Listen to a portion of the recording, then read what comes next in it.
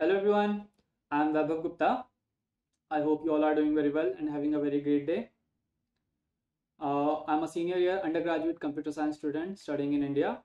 I'm a coffee lover.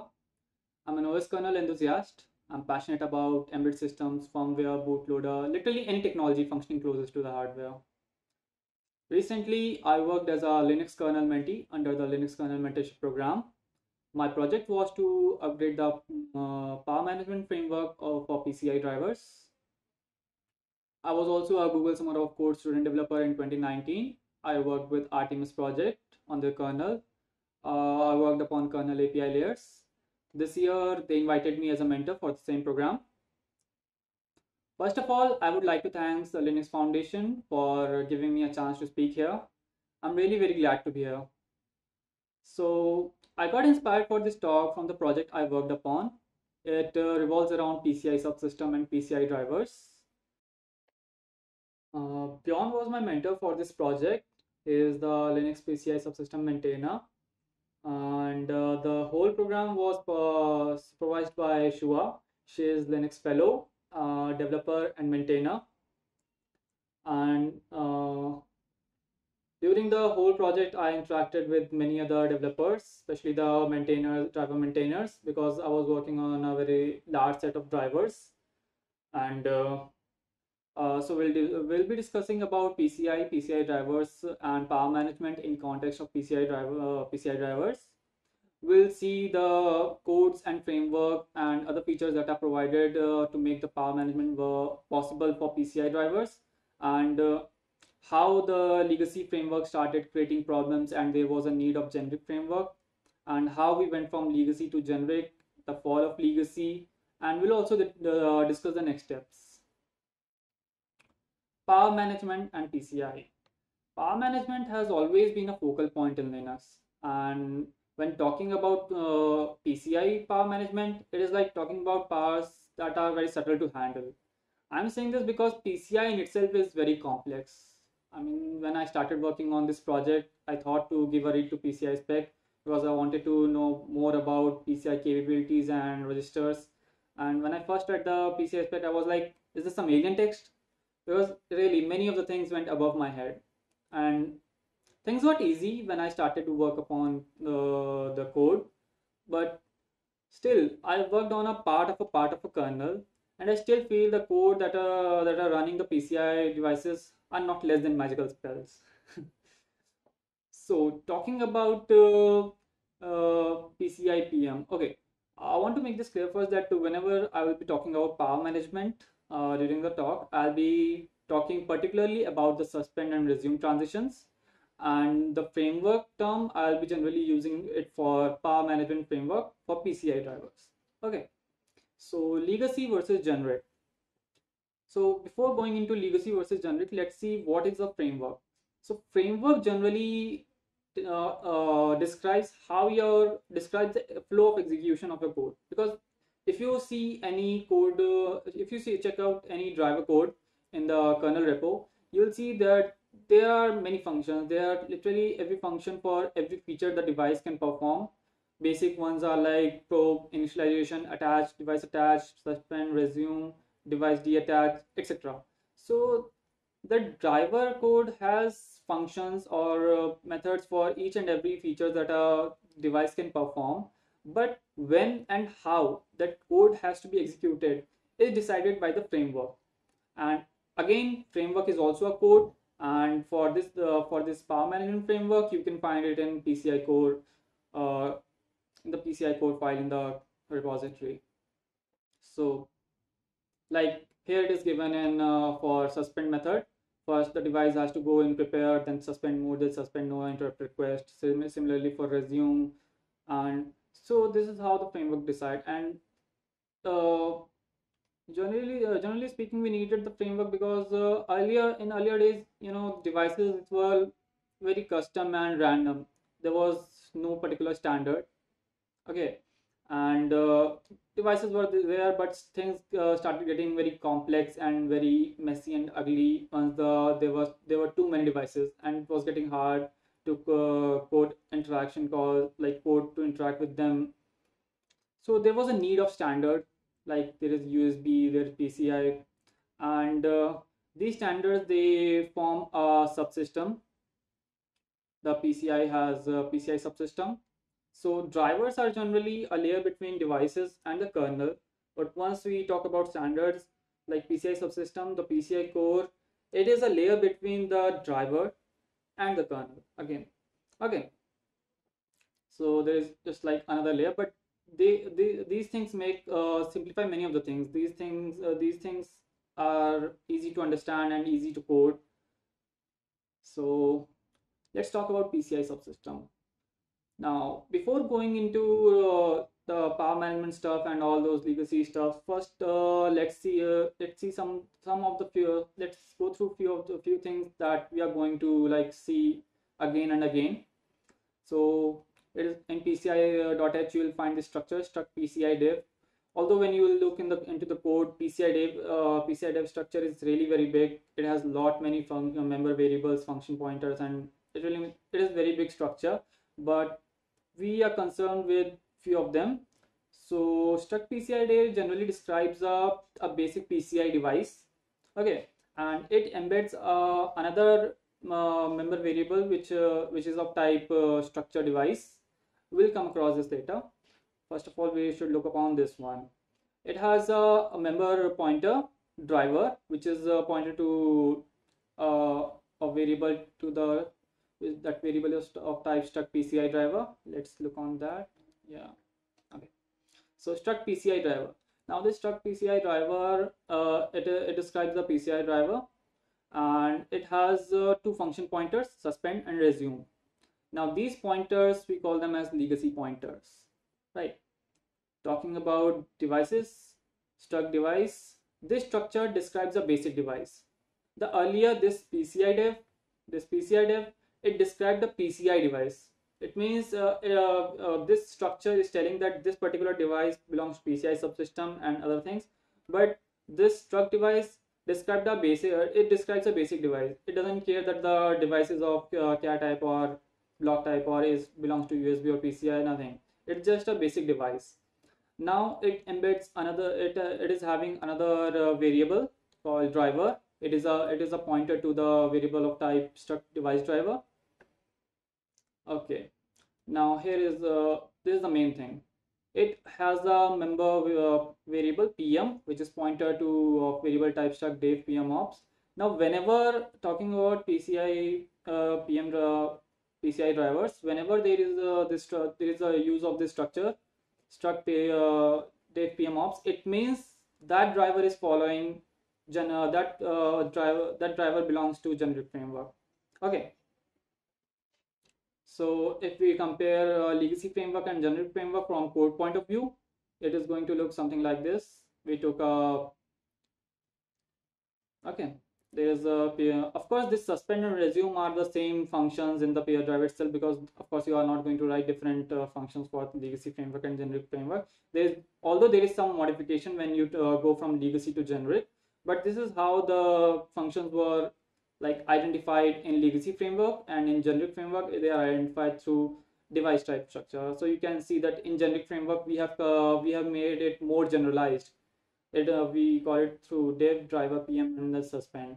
Here it was using pdev, which is a PCI dev type. Means it was literally saying that this driver is of PCI subsystem. No, but this is generic now. And yeah, as I said that although this suspend and resume in the generic framework are identified by dev, but again PCI driver has to be called upon. So this driver is again having some, you can say, another function. Let's see. Okay, struct PCI dev embeds device dev, as we talked earlier. Now this struct PCI driver, it has a device driver. It has another member variable driver which is of type struct device driver. So this is how things work. It's really it's just here for reference. You don't need to worry about to understand the rest of the things. Now, drivers should do only device specific jobs. Yes, that's what we mean, because that's why there is a subsystem layer in the kernel. Because you see, If we talk about PCI devices, PCI is a standard. PCI devices are built upon those standards, right? And if we talk about PCI specs, it has even power management is also part of spec, and power management in PCI spec is described briefly that what are the power states in which a PCI devices can go, what are the intermediate steps during the you can say suspend, resume, transitions, what are the intermediate steps through which a device has to go. So these are some standard things. Okay. uh, like all the PCI devices are going to follow those standard things. All the PCI devices are going to have those standard features. So why are we writing all the code for all those standard features again and again in each and every driver?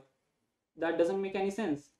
So but legacy framework was like too much simple, too much no, simple is not the correct way. Actually, it was too much not, it was not doing much of the standard tasks. It was like, yeah, it did some part of the task regarding power management, and it gave responsibility to the driver, like go and do these and these stuffs. But generic frameworks, that is why we need started that is these are the things that these are the problems that actually created the need of generic framework. There is no need of there is literally no point of including the code to perform the standard power management jobs again and again in each and every PCI driver. Now, as we saw, problem with legacy, and as I told that all the stuffs were done by, like even the standard jobs were done by the PCI driver itself.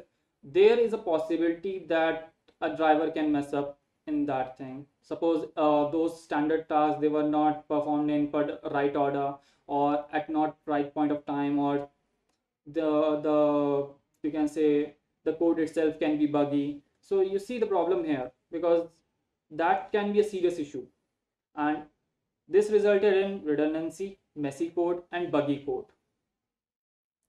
So talking about redundancy, let's go through the example. These are the patches I worked upon while I was working on a project. So let's go through this. Yes, SMSC 9420, use generic power management. So see, this is the function for suspend. You can see that these are the various uh, function calls. These are PCI helper function, PCI save state, and enable wake. So you see, these are the standard things a PCI device should do, like saving the state, enable wake if the device wants to, and disable this device, set the new power state, then again resume, just restore the state, enable device, and set master. These are just again and again. Each and every driver is including this code again and again, and these are literally just standard jobs. These all things could be performed by the PCI subsystem layer itself. There is no point of including this code in the driver again and again, but this is how the things work. So you can see there are some other significant changes too, like there is a change in function signature, we'll see later, and these things. But again, the main point is that there's too much redundant code in the there were too much redundant code in the drivers. Now here's another example. Now see, RE2X00. Now this in this, okay, yeah, in this case the suspend and resume, you see suspend and resume code is shared by other drivers too.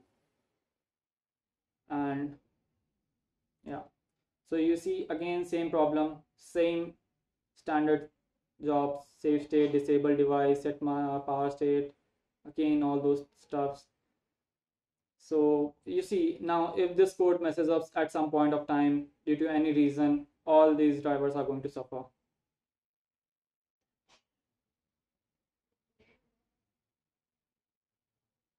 Now messy code is really very good one. Like if I go to this particular patch, you see,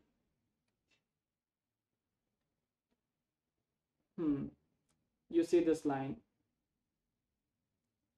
Now what happened is that earlier, not generally, because as I told that PCI spec defines the power states for all the PCI devices. There D0, D1, D2, D3 hot, and D3 cold. and there are many intermediate states too. But generally not all devices follow all, like go into all those states. Generally they are D0, D1 and max D3, D3 state. But not all drivers go through all the states, and generally for even suspend, hibernate and freeze, the same suspend method is used, and resume method is used, because generally the code written for suspend works for hibernate too and freeze too, right? Because the device, that particular device, doesn't need to go in any particular other state, so it does not need to do, it does not need to perform any other specific task. So as you see in the in this suspend code, now in the suspend code, this particular message is passed to the suspend method, and this code is generally checking that if the you can see, if this particular code was called for suspend, when the device is going into suspend mode, if this code is called when the device is going to suspend, then only perform those tasks. Otherwise just pack up and go back. So you see, if this code is called for during, because you see, the PCI code doesn't know that this device is not going to perform during the freeze or hibernate thing. It will just simply call, and the driver will check that this device supports it or not, or we have to perform those steps or not. But here is the real problem. Because of the legacy framework, there was a function call. Okay, even in case of hibernate and freeze, there was a function call. The function is checking that no, this call is not for freeze and hibernate. Let's go back. So you see, this is just extra code. This is just extra operation that the kernel is going to, that core is going to perform, although it doesn't need to call this code for freeze and suspend. Now this thing is like this was a huge simplification achieved because of generic framework. You see, in generic framework I can literally allot that for suspend, I need to call suspend method. For freeze, there is no function, just define it null. For power off, null. And resume, we know. So you see, there is that extra step of calling, because I don't need to tell you that how much costly it is to call a new function. If you go look at the CPU level, the CPU is going to store all the registers and variables needed into the stack, and then it will call the new function. Then it is going to again if else condition. So now the CPU knows that all those things it has done was useless. Now bring those things back again and start the execution. So this was literally a mess. So yeah, next one, this code arcfb, again similar problem. And this code does not want to perform specifically for freeze. So again, there was a unnecessary function call in the event of freeze, but again with the help of generic framework we can just keep it aside.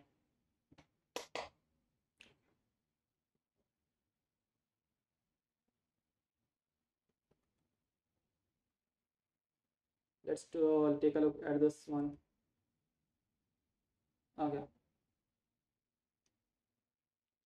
so you see, this is something different case. In this case there is a code for suspend, there is a code for resume, and you see all actual stuff that though these two functions do are actually the standard stuff. They are going to save the state, set the past state, then again restore the state and set the past state in the resume one. So you see, again there is unnecessary function call in the case of suspend, and in the case of all other freeze and hibernate there will be unnecessary function call, because all the job that these two functions will do are the standard stuff. So again with the help of generic, just define them null, because these all stuffs will be performed by the PCI core itself in the generic framework now, right?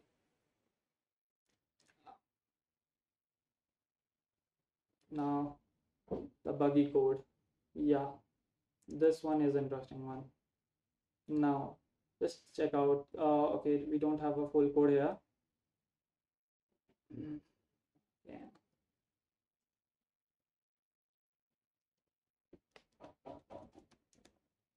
Mm,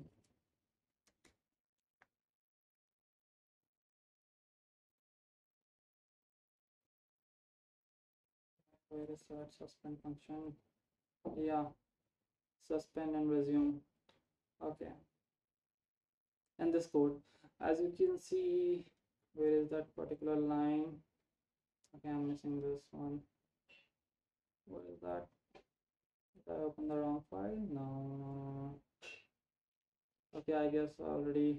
Okay, not this one actually.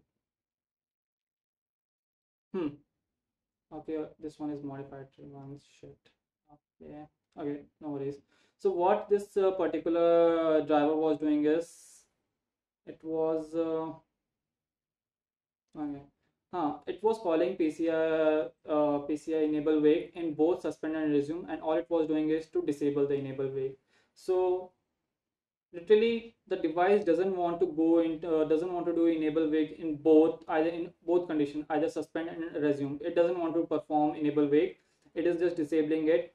And this thing can be buggy because maybe that was unnecessary function call that was placed there intentionally because the device was doing some weird stuff if not done so, or maybe things were ignored, but we don't know because there are many problems related to the PCI enable wake, that function itself. So that part is buggy, but again that part is there in every device driver. So even if that thing is worked upon, which many drivers will still be using that particular buggy code. So we saw that how this legacy stuff is creating problem. Now legacy to generate, how these conversions took place. So first of all, we change the function signature of suspend and resume, as we saw earlier too. I showed you the function itself. Let's see it. So,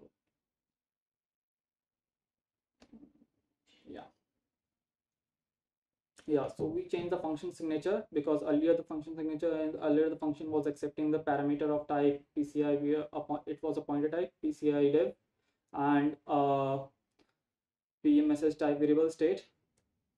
But now with the generic framework, because we are going general, we don't need to know that yeah, this device is a particular PCI subsystem, because the PCI code itself now knows that yes, this device is of this device is PCI. So let the code do the all those stuffs. Driver should do only device specific jobs. Okay, so this we change the function signature, and accordingly to PCI div and these things we need. Then remove the PCI helper functions. As you can see, these for helper functions, these are called PCI helper functions, and all literally everything these functions do are standard jobs, and these things can be taken care by the PCI code itself. So driver code does not need to involve these code, like they don't need all these code. All these things will be taken care by the PCI code itself. Step 3, manage wake. As I told again that this PCI wake from D3 and PCI enable wake, this because many of the drivers use them in a very buggy manner, and this should be avoided or should be replaced with the device set wake up enable, because that is more generic version of it, and most of the cases we should just avoid it. Okay, now step 4, this one was the this one should be actually the first step, but yeah. Now config pm, as you see that this particular the suspend and resume code, this was inside the directive container if dev config pm earlier for the legacy one. But again, this was done because many devices don't want to support the power management stuffs. So in that case, we don't want the unnecessary code to go into the kernel. But with generic, we don't need the config pm condition, we need the config pm sleep. But while I was working, I saw many drivers which are already many PCI drivers which are already using the generic framework. They are either using the config pm sleep, or they literally remove the container, this conditional code for conditional code compilation, and they mark the functions as maybe unused. So this part is literally that how the driver maintainer or how they want the code to be. So I literally, that just depends, that is not standard thing that mark all the functions as maybe unused or use the config pm sleep. That depends on how the code was earlier written. Okay. Now step 5, as I told, that struct dev pm ops. This dev pm ops, wherever this dev pm ops is used, means that driver is using generic framework. Now there are two possible, now how to use them. Okay, now as you saw in the messy one, or in the, as you can say, redundant one. Hmm, yeah, this one, and this I modified the suspend and resume. Now just we have to like embed them in this variable. So I use simple dev pm ops. There is universal dev pm ops. In that case, runtime suspend and runtime resume are also going to use the same code. And okay, or either I can explicitly initialize the members, as we saw in the case of messy one, that we don't need to perform we don't need to call the suspend and resume function in the case of freeze and hibernate. In that case, I was like manually defining that, if I like initialize them as null. So use this variable. Now step 6 is finally include it in the driver. Okay, so how to finally do it? Loop the previous steps for 210 drivers. Yeah, that's literally I did, because when I started working on this project, my first task was to find out how many drivers are actually using the legacy code. So Beyond suggested me just remove that legacy pointers from the code and compile the kernel using make k and just record all the errors thrown. So I did that, and I just redirected the output and the error to a file. Then I performed awk operations, and I had list of 210 drivers. I was like, this is very large number. But yeah, things got easy. As I told, that once I started working on code, I started to like understand the code. And these, although these are basic steps, I told 1 2 3 4 5 6, but again, you need to apply those steps for each and every driver, and each and driver again is a new task in itself, because so one driver is performing something except the standard task. Some driver is performing some steps in a particular way, another can do it in another way, and you have to take care of that while converting legacy to generic, that you don't break things. You should not break things. Now again, the PCI code we can see like in detail now. As we saw for the suspend, first now there is a particular code for each one of them. When the device has to go in suspend mode, there is PCI PM prepare, then PCI PM suspend, and PCI PM IQ. Now this is the point, in while doing the PCI PM suspend, the functions check that is the driver using legacy code or the generic code. If to like make sure that the device is using generic code, it just check that it is using dev pm ops variable or not, else it goes on.